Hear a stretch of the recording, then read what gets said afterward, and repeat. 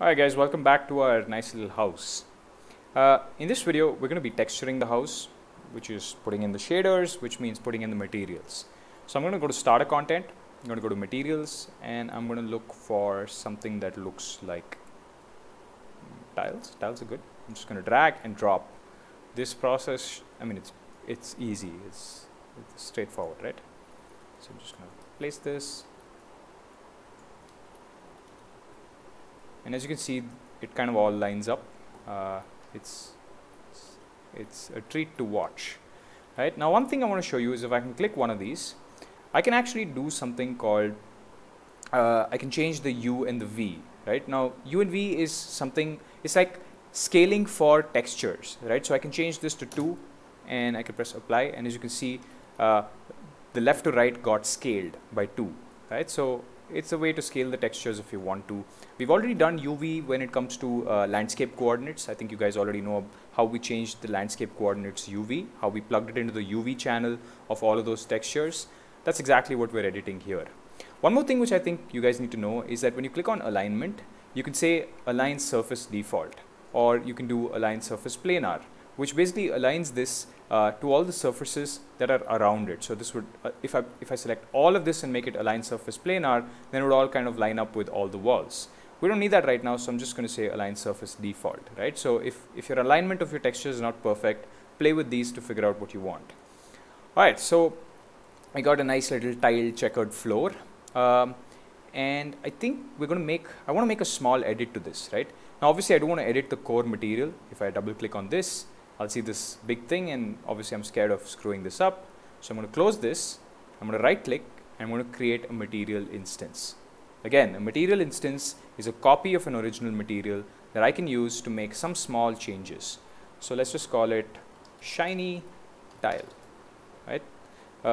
In Unreal, you're supposed to use a naming convention, which is M underscore something if you want to call it, if it's a material, right? So I'm just going to look at this nice little shiny tile. I think you know, I can change some of the properties.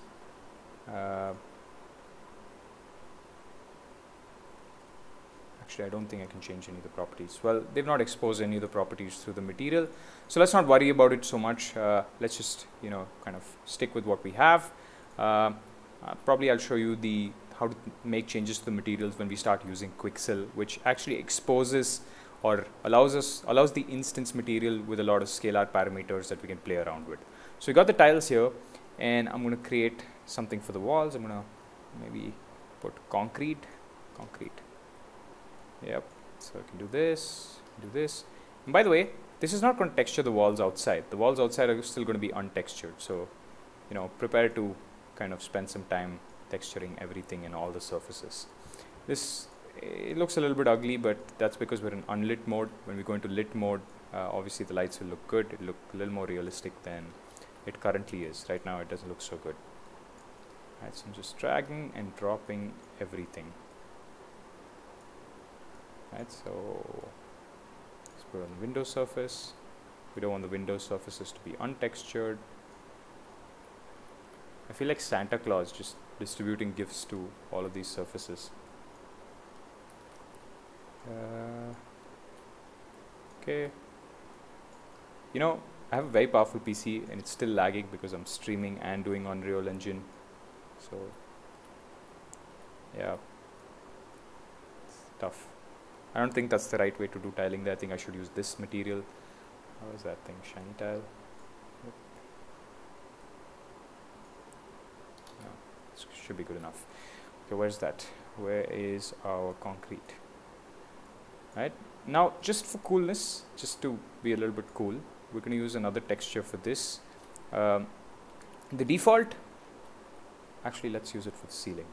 Well, the default starter content comes with some interesting materials. So I found this one material here called MTech Hextile Pulse. This is a pulsing texture. It's actually an animated texture. As you can see, it's pretty cool. Again, it doesn't look so good right now, but trust me guys, when we're done with the lighting, this will look a lot nicer than you think it looks right now.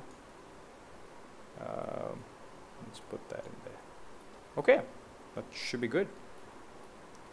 So as you can see, we have this shady looking house, and it's not the greatest of houses. So let's add a little bit of lighting. Now I'm just gonna remember the lighting is 2 meshes. Actually, we'll do lighting in the next episode. It's better to break things down. But we have this nice little house so far, and in the next episode, we're gonna make it lit. Bye.